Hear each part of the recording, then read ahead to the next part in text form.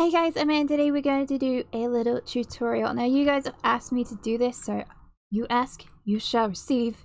I'm just going to do like the basics, the utmost basics of World Edit, because I know a decent amount, enough to, you know, give it a tutorial.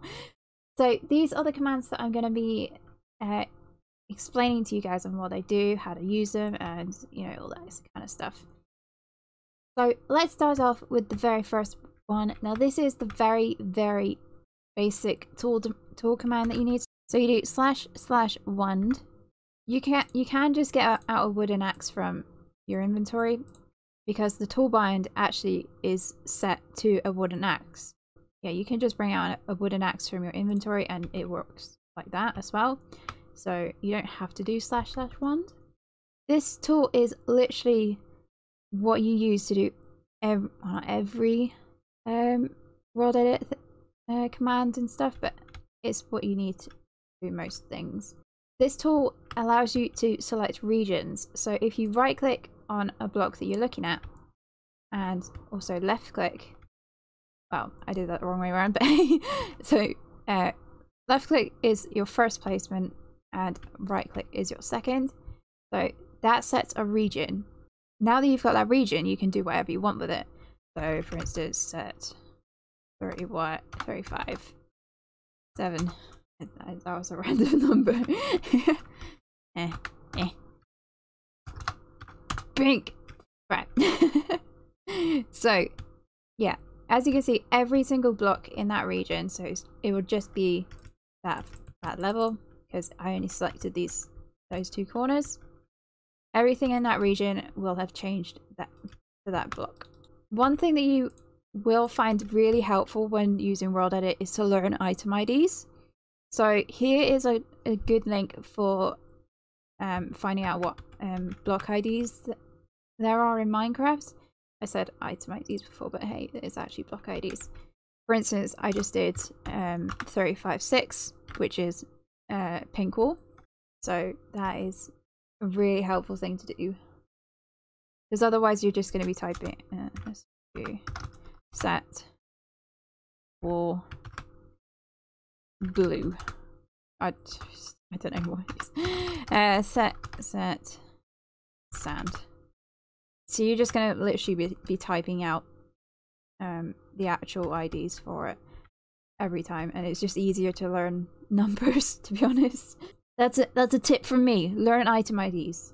So another thing that you can do, which you don't have to use the tool for, is actually doing pause 1, which sets a position wherever your feet are.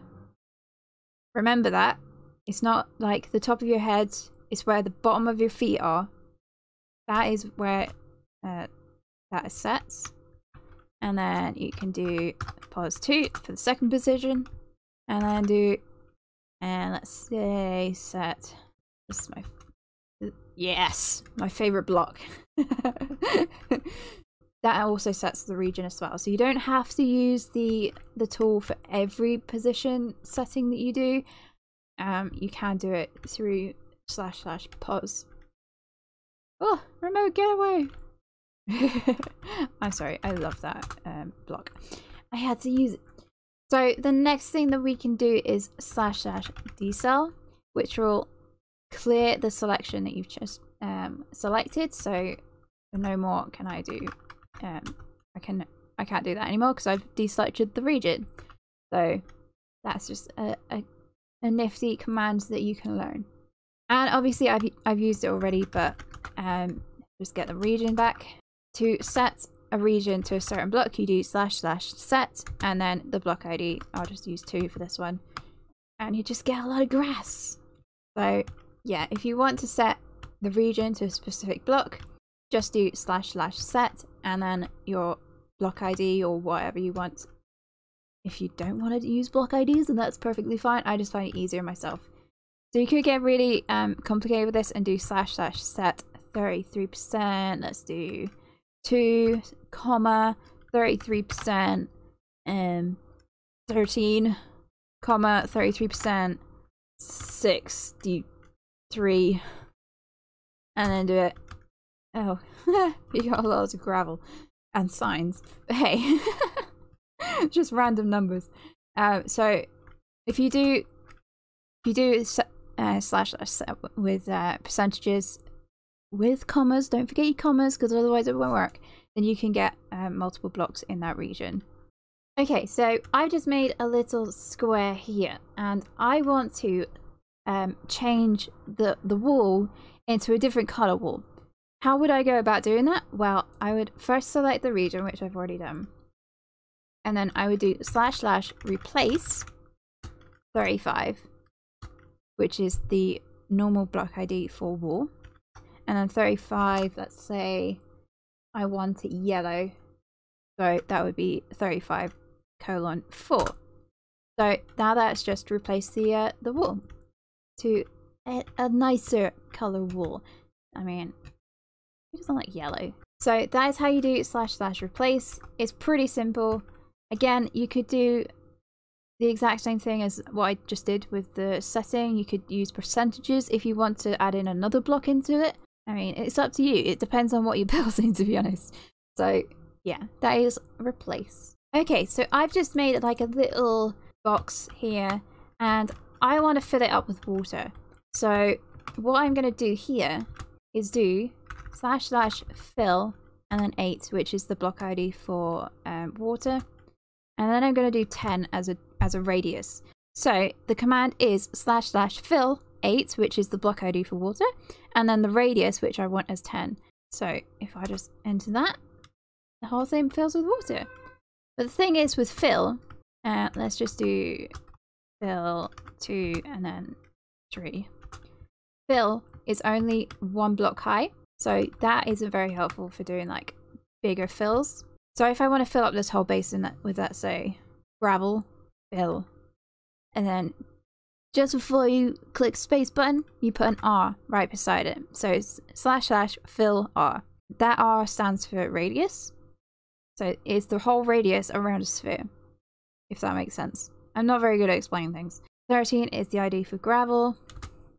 So let's do 3. And just to show, the whole thing filled up. But just remember, when you are using / fill and fill R, you have to be at the top block. So you can see that I'm right here. I'm not down here. I'm up here. And my feet are within that block here. Yeah, I'm not down here, because if I was, then that would happen and I'd miss out that top block. I don't want that to happen. I want to be up here. So my feet have to be in the area of that block for this to work. So if I do that, it works. And the whole thing is filled. So that is / fill and fill R. So another command that you guys have seen me use already is / undo.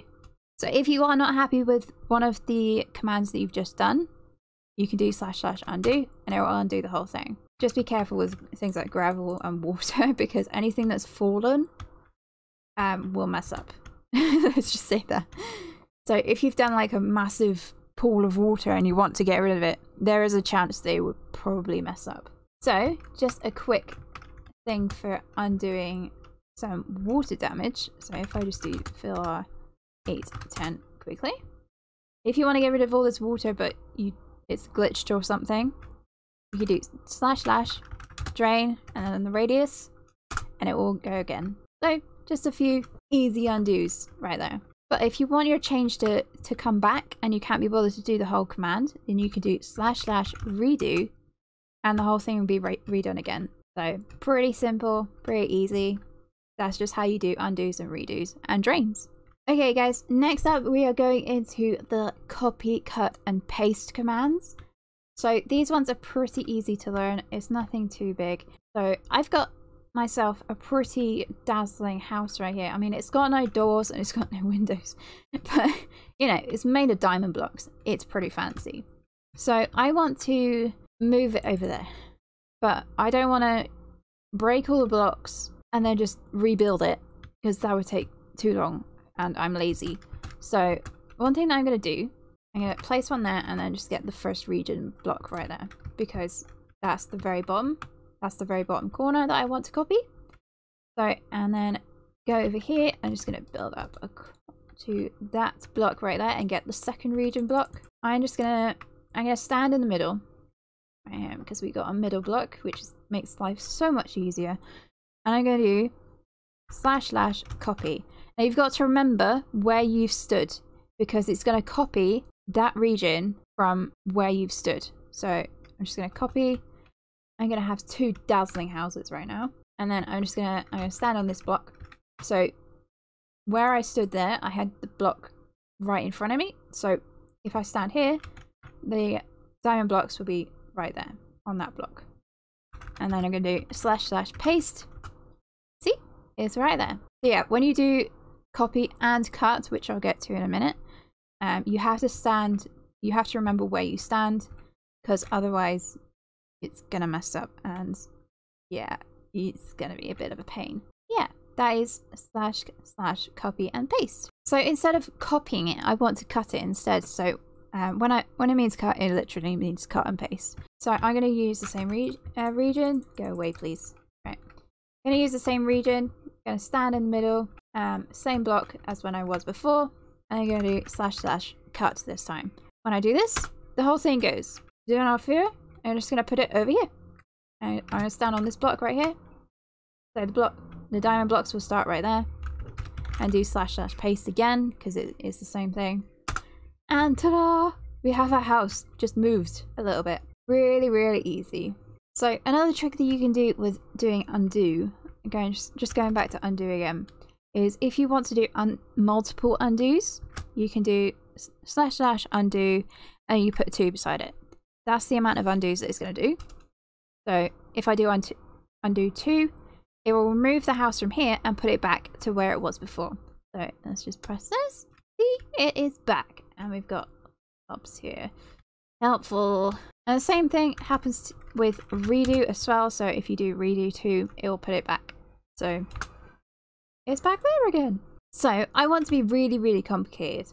I want to move the house and rotate it. You know, I'm not happy with the way it's facing right now. So I want it to face that way. So I'm just gonna, I think I've still got the regions here. Yeah, so still got the regions. So I'm gonna stand here, gonna cut. But before I place it, press paste, I'm gonna do / rotate and then 90. Now the 90 is the degrees that you want to rotate it. So 90 is a right angle. So if I do / rotate 90, it'll rotate it so it's facing that way. Just remember that when you are doing rotate, it does it in clockwise. If I do stand here, paste, it's now facing that way. So as you can see, it's rotated from that angle to that angle, so it's 90 degrees. There you go. Why put 90? Okay, so I've given my house a nice little chimney now. I mean, 3 blocks is hard to place, but I want it on the other side now because I'm just that complicated. You guys know this. I do things complicated. So I'm gonna get the region. Okay, so that should be everything. That should be the house in the region. So I'm gonna do / cut. So I want the chimney on the other side of the house, just because I'm awkward and, you know, you guys know that already. So I'm gonna do / flip. Now flip will mean that the chimney will now be on the other side. But the problem with flip, and this is going to be a bit hard to explain, you have to be looking in a specific direction for it to be flipped the way you want it. So if you want it flipped 180, if that makes sense, you have to be looking straight ahead. If you want it to be flipped upside down, you've got to be looking down below. I want it flipped 180, so I'm going to do / flip while looking at the horizon and just paste it in, and it will be behind you. But the chimney is on the other side of the house. It's still in a different position, so it's all good. But if I want it on that side of the house, just do undo. I need to rotate it as well. So rotate it 180 and then paste. The chimney's on this side.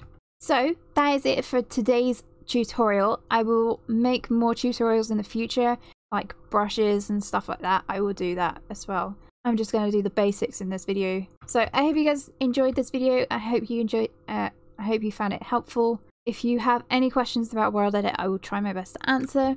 I mean, just look at this house. It's beautiful. Yeah, I hope you guys enjoyed, and I'll see you guys in the next one.